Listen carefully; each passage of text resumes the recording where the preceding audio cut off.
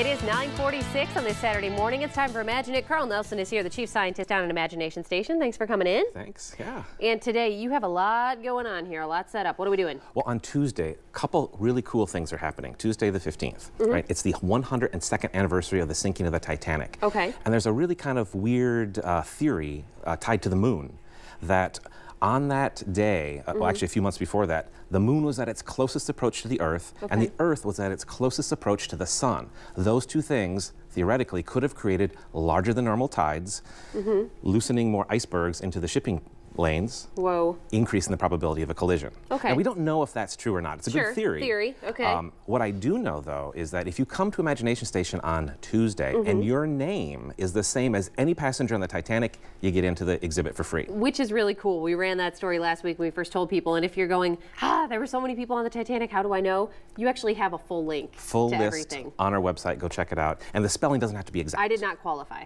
Well, I already looked. But that's okay, because you know what? On Tuesday, there's another cool thing happening. Okay. Tuesday morning, if it's clear, there'll be a full lunar eclipse. Ooh, okay. Now really early in the morning we're talking. About 3 a.m. Okay.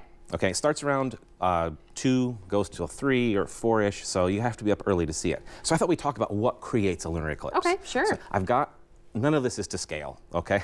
It's just like a model. I've got my sun here, right? I'm gonna turn that on. This is the sun, yep, it's bright, good job.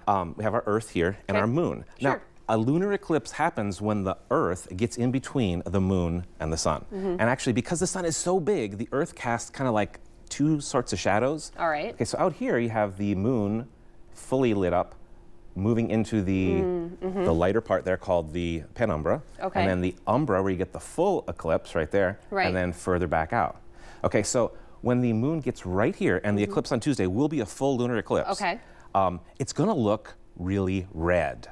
Oh, okay. A lot of people will call it the blood moon. You may have heard that term. Yes. And if you can imagine being on the moon as you move behind the Earth's shadow right there, looking at the Earth, you would see a ring of fire. Oh, wow. You'd be watching every sunset and sunrise happening at the same time. Wow. And so all that red light is going to hit the moon and reflect back to us. Cool. But it doesn't answer the question, why is the sunset red? Right. Okay, so that's why I have this tank of water here. Okay. And this is something cool you could do at home with a glass of water or an aquarium, whatever. Sure. Okay. The sky looks blue outside right now because as sunlight comes through our atmosphere, it gets scattered. The blue light gets scattered. So the whole canopy of the sky looks blue. Okay, as the sun begins to set, the light has to travel through a much thicker portion of the atmosphere. That's why we get the pretty colors, right? Well, the blue light scatters out, leaving behind only the red, oranges, and yellows of sorts. And you can model that at home. So I have a little bit of milk here. Why don't you go ahead and squirt some of that into our water. Milk. All right. And what's going to happen here is the fat, just squirt the whole thing in.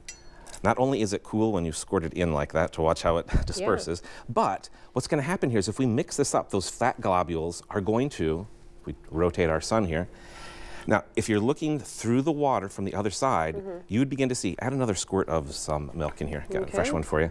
You're going to start to see that the filament, the little hot metal wire inside the bulb, is going to start to turn an orangish color as we scatter more and more of the... I'm starting to even see it a little bit from this side, from what they're seeing on the other. Okay. Yeah, and so you can try it at home with a flashlight, with a light bulb. If we look straight down, the water looks kind of bluish because it's scattering that blue light. But the light that's transmitted through, just like our atmosphere, is going to turn a reddish color.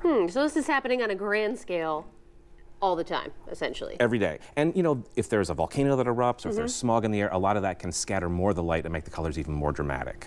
But cool thing you do in a classroom or at home with just a little bit of milk, a container, and a flashlight. Cool. So why the sky is, sunset is red, that's why the moon during the eclipse is going to look reddish. And if the weather doesn't participate with us on Tuesday, it's okay because there are going to be 4 lunar eclipses over the next 18 months. Wow. They're all full, all visible in the United States. Awesome. So, well, hey, that's a good way to, learn a little something about it. All you science teachers, hope you were listening up for that one. That'll be a good one on Tuesday. Well, Carl Nelson, thanks so much for coming in.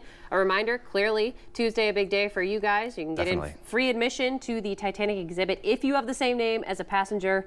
Spelling is a little open to interpretation. Yes. All right, there you go. You can find the full list on the Imagination Station's website. And also, just a reminder, the Artifact exhibition is still going on daily, so you can go down there and explore, take a trip back in time. Absolutely. Awesome, Carl. Thanks so much for coming in. That's this week's Imagine It. From there, let's go over to Joe. He has an update on sports.